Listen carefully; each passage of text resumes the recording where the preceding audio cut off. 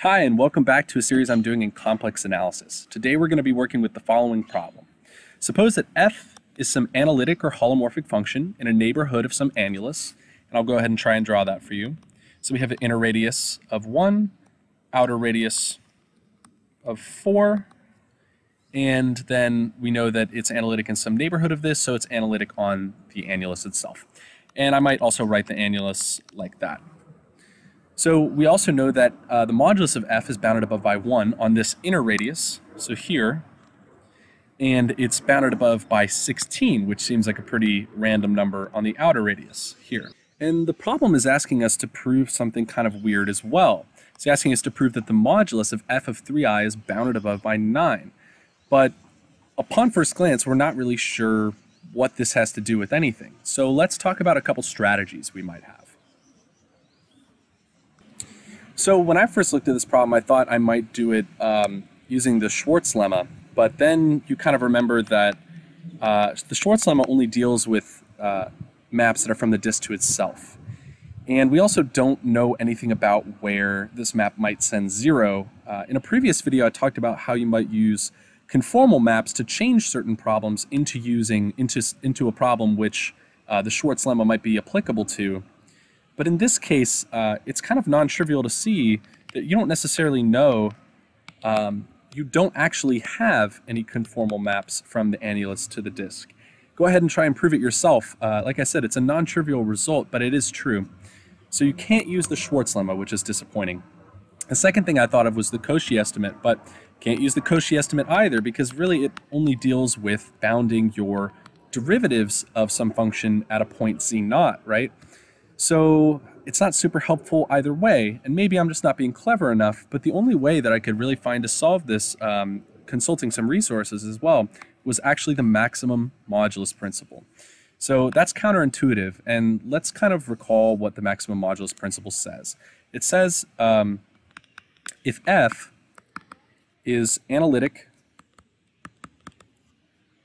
and let's say it's defined on some region omega, it's complex valued, and is non-constant,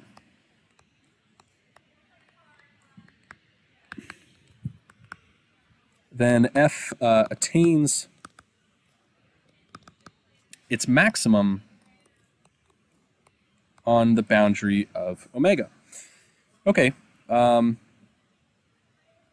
so we could also kind of flip that on its head, and we could say, well, if f attains its maximum inside omega, then f is actually a constant function. So let's take a look at the maximum modulus principle in the light of this problem. And the pattern that you kind of have to see, which is unfortunately the reason I don't really like this problem, is that you're dealing with squares here. So we have 1 and 1, we have 4 and 16, we have 3i and 9. So in other words, we could say we have, 4 squared is 16, right? I guess I could just write an equal sign. 1 squared is 1, and then let's pretend just 3 squared is 9.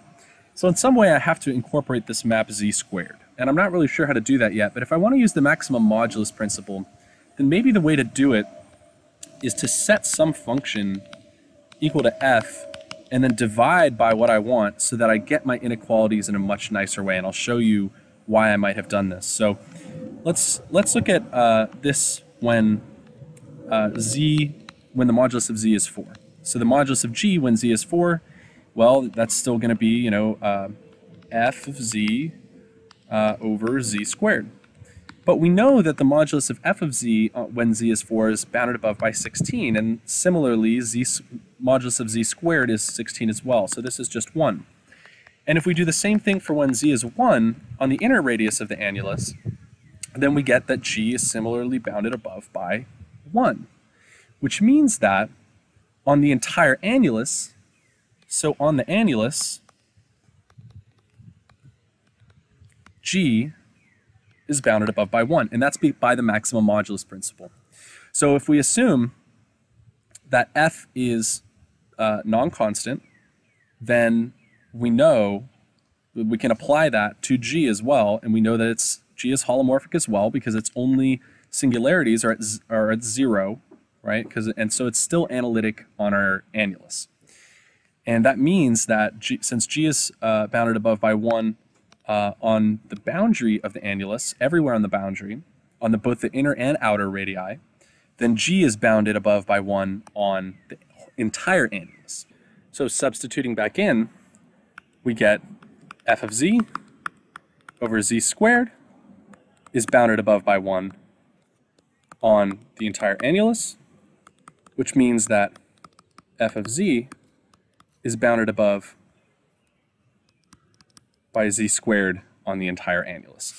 So then we've actually proved a stronger result than what the problem is asking us to show. But if we plug back in for 3i, then we get f of 3i, the modulus, is bounded above by the modulus of 3i squared, which is just 9. And we're done.